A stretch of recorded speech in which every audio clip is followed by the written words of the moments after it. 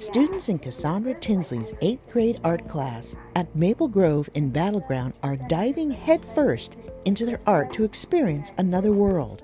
But students aren't just diving into another world, they're creating it. Hop on the headset. It's virtual reality with a paintbrush. With a VR headset and Google's app called Tilt Brush, students create a three-dimensional work from their imagination.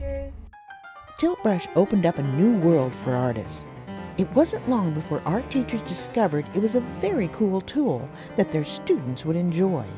Okay, now imagine yourself transported inside. What would it be like if you were standing in the middle and looking around at all the colors and shapes? First, students must conceptualize an idea, write a treatment, then draw their work on paper before stepping into an empty canvas to create a fully realized 3D artwork. The kids talk about their projects as they're working on them. So we can project what the student in the headset is seeing, and the other students in the class can discuss, can give feedback, can ask questions, and be a part of it. It's more of a social, collaborative piece. Was it hard to draw like the shape of the waterfall?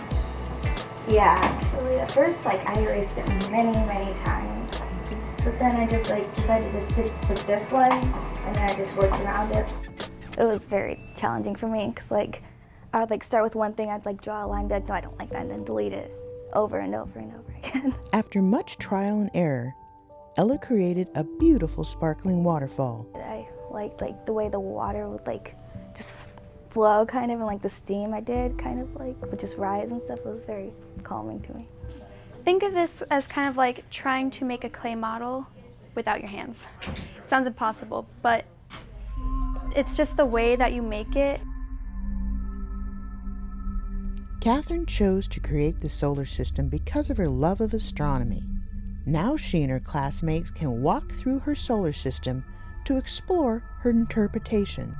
Mine's different than a painting because you are actually in it. You are submerged into the art versus just looking at a painting from this point of view. You can actually step into the model. So I thought that was kind of cool.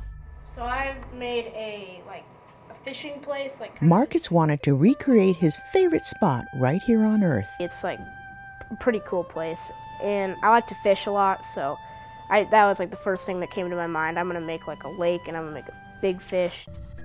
While virtual reality has been around a few years, its use in the classroom, from virtual field trips to science discovery to creative art, is new and expanding. And it has so many amazing applications, from science to engineering, and then with art the way that we are using it. And so it's something new that they are getting an opportunity to use now in school that will most likely be something that they will be using in the future. It's really cool because it just transforms reality. What you make is you can just be in it. It's super cool. It's kind of hard to explain. It's more easy to actually do it. The students love it. I love it. It's just really been an awesome project that they've been able to do.